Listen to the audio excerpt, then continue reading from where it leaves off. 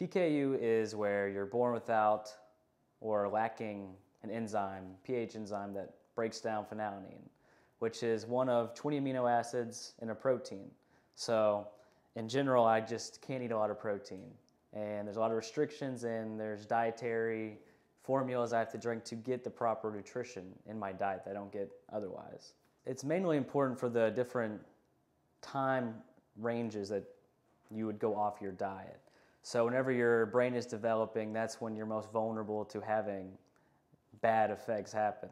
So if you had a lot of protein, there's the blood-brain barrier, and the phenylalanine that I can't break down because of my enzyme, it builds up in my bloodstream, and when it crosses there, it causes havoc in my brain, especially I think the frontal lobe.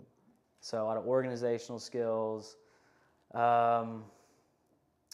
various other things. That attention deficit disorder seems to be a common theme for a lot of people who have this disorder.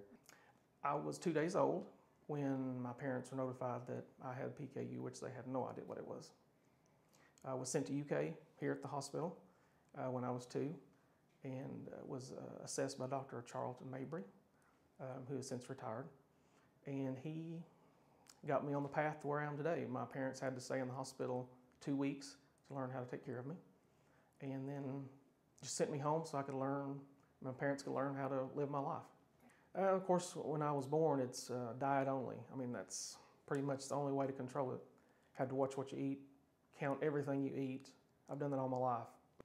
It's always really neat to, when you're a child, as you're growing up, you think you're alone. And then to go to camp or to come to the clinic and see other kids or adults, in our case, that have it, it does do something for you. It makes you feel like you're not alone. It's just a lifelong process that you have to endure. And, as I've gotten older, I know I talked to Dr. Mabry before he retired. He told me, he said, you're getting older now, you're in your 30s.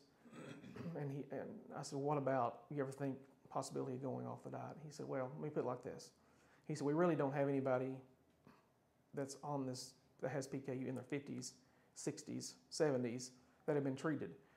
And he said, if you go off your diet now, he said, we don't know what that would do to you, so why would you want to take that chance?